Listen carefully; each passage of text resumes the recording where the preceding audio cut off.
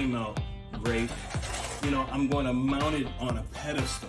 And this could be inside the home, or it could be outside the home. You know how some people in Boca, they have a driveway that's a semicircle? There's Jitem, there's love, there's hearts, ahava, there's amor. On this one, they got parts of it really good. You see that melted drip, that really graffiti spray paint look?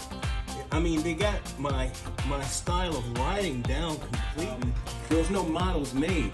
I sent them just sketches, and they were able to make a 3D image just from a sketch. It's amazing. No more building the model out of clay. It just goes straight from the sketch to the foundry. And it's beautiful.